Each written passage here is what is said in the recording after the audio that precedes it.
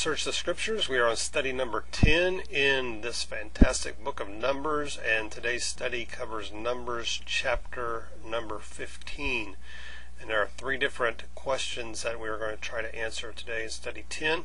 First is this: what do verses 1 through 21 teach us about making offerings that are pleasing to God?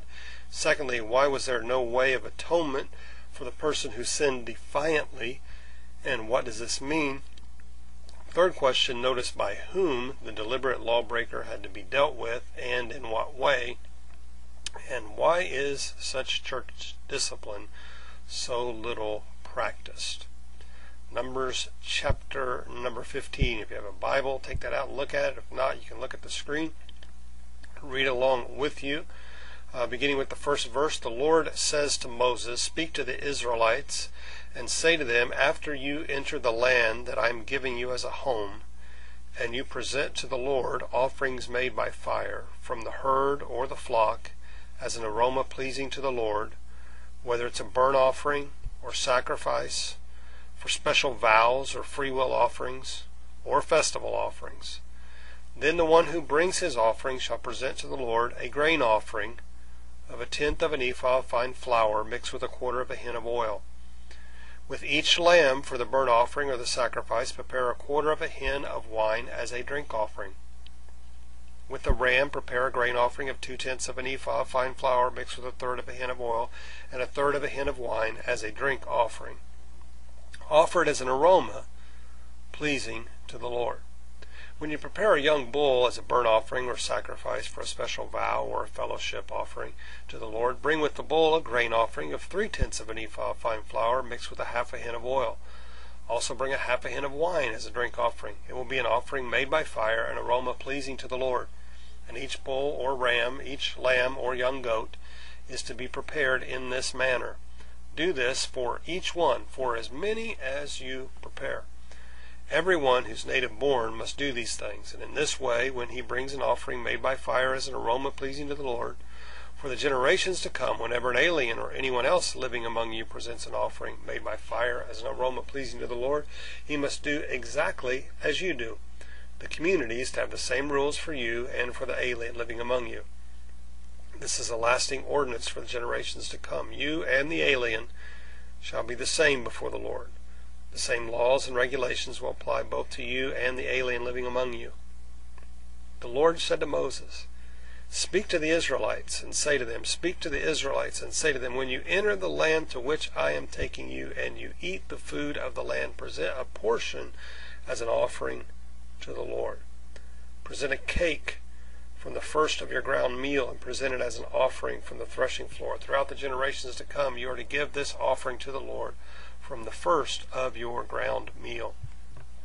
Now, if you unintentionally fail to keep any of these commands the Lord gave Moses, any of the Lord's commands to you through him, from the day the Lord gave them and continuing through the generations to come, and if this is done unintentionally without the community being aware of it, then the whole community is to offer a young bull for a burnt offering as an aroma pleasing to the Lord, along with its prescribed grain offering and drink offering, and the male goat offering for a sin offering. And the priest is to make atonement for the whole Israelite community, and they will be forgiven, for it was not intentional, and they have brought to the Lord for their wrong an offering made by fire and a sin offering. The whole Israelite community and the aliens living among them will be forgiven, because all the people were involved in the unintentional wrong. But if just one person sins unintentionally, he must bring a year-old female goat for a sin offering. And the priest is to make atonement before the Lord for the one who erred by sinning unintentionally, and when the atonement has been made for him, he will be forgiven. One and the same law applies to everyone, everybody who sins unintentionally, whether he's native-born Israelite or he's an alien. But anyone who sins defiantly, if they're a native-born person or an alien, that blasphemes the Lord, and that person must be cut off from his people, because he has despised the Lord's word and broken his command. That person must surely be cut off. His guilt remains on him. While the Israelites were in the desert, a man was found gathering wood on the Sabbath day. Those who found him gathering wood brought him to Moses and Aaron and the whole assembly, and they kept him in custody because it wasn't clear what should be done to him. Then the Lord said to Moses, "The man must die. And the whole assembly must stone him outside the camp. So the assembly took him outside the camp and stoned him to death as the Lord commanded Moses. And the Lord said to Moses, "Speak to the Israelites and say to them, throughout the generations to come, you are to make tassels on the corners of your garments with a blue cord on each tassel, and you will have these tassels to look at. And so you will remember all the commands of the Lord, that you may obey them and not prostitute yourselves by going after the lust of your own hearts and eyes. Then you will remember to obey all my commands and will be consecrated to your God. I am the Lord your God who brought you out of Egypt to be your God. I am the Lord your God." Okay, let's look at these questions.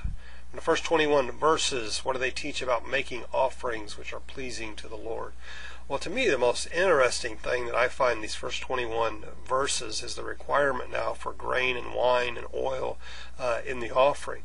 This section starts out with the words, "After you enter the land I'm giving you as a home." God, it doesn't seem, was requiring grain and wine when they were in the desert, but he was going to require it once they settled in the land. The requirement of grain and wine was a reminder that without his provision, they'd still be wandering in the desert.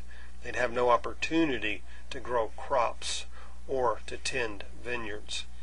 Second question, why was there no way of atonement for the person who sinned defiantly? And what does that mean? Well, the fact there was no way to atone for the one who sinned defiantly or intentional sin in Numbers 15 is reminiscent of the writer of Hebrews chapter 10 and verse 26 when he said, "If we deliberately keep on sinning after we have received the knowledge of the truth, no sacrifice for sins is left." These passages are quite frightening in a lot of ways. How many times have you and I known something was wrong, known that it was sin, and we sinned anyway? Just this past weekend, a young boy came up to me at a church picnic and he said, "Pastor Troy, I owe you an apology." I asked him, "Well, what do you owe me an apology for?" He said, "Well, when you were praying, I took a brownie and I ate it." Now, how does this passage apply to the little brownie thief at the picnic? I hope it doesn't apply at all. I know that he knew he wasn't supposed to take the brownie while I was praying. Everybody had their eyes closed, yet he intentionally and deliberately took the brownie. Upon his confession, I didn't have the church all gather around, take him to a corner of the property and stone him. Now, is my pardon of the brownie thief unscriptural? After all, it was intentional, it was deliberate. Well, I hope the pardon wasn't unscriptural. If it is, then I should have been pelted with rocks a long, long time ago.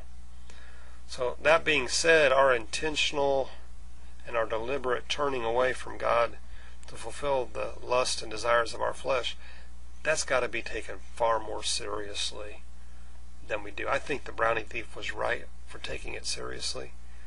He probably had the answer. You know, while the brownie was still in his mouth, it began to turn bitter. Before it hit his stomach, it was beginning to sour already. To have ignored that bitter taste of that sin would truly have been to turn his back on God. You know, it's when we think we can get by with sin and get a free pass, that's when we're truly committing the unpardonable sin. That's when we're truly blaspheming what the Lord has done. Third question, notice by whom the deliberate lawbreaker had to be dealt with, and in what way, and why is such church discipline so little practiced? Well, the deliberate lawbreaker was dealt with by the entire community of faith. The punishment was swift, it was decisive. Such discipline is no longer practiced in our culture today because we're so afraid somebody might be offended. We're overly concerned that someone might leave. This has left us with a weak, with an undisciplined church. This does not mean, however, that church discipline is not practiced outside of our culture. Church discipline is a regular part of church life, I know, on the continent of Africa. It remains a very public practice involving the entire congregation of believers. Membership cards are revoked. People are forced to sit on the back row. And public testimony and leadership are considered to be absolutely, completely, totally out of the question. Try that in the American church, and you're inviting a lawsuit. So probably for all of the wrong reasons, we avoid discipline in the church. Probably something we need to be a lot more concerned with and deal with on a lot more regular basis. I hope this study in the book of Numbers is a blessing to you. Hope you're enjoying it, getting more out of it than you ever dreamed possible, and I hope you have a fantastic rest of your day. God bless.